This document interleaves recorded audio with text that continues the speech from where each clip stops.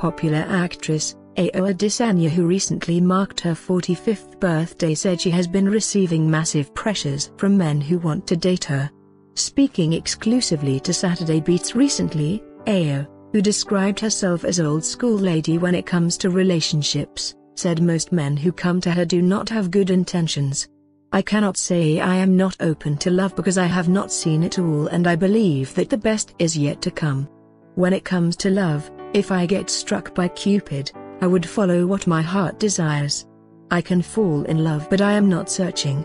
I get a lot of advances from men, and it is even worse now with social media, as people can easily reach you. All they need to do is to call you on Facebook. I will not lie, it is very crazy. A lot of people do not have genuine intentions. As a person, sometimes the pressure is so much that it would make you wonder what the clamor is all about. I believe that when something is good and nice, people would want to be a part of it.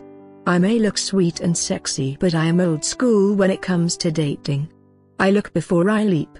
I know where I am coming from, and I have learnt a lot.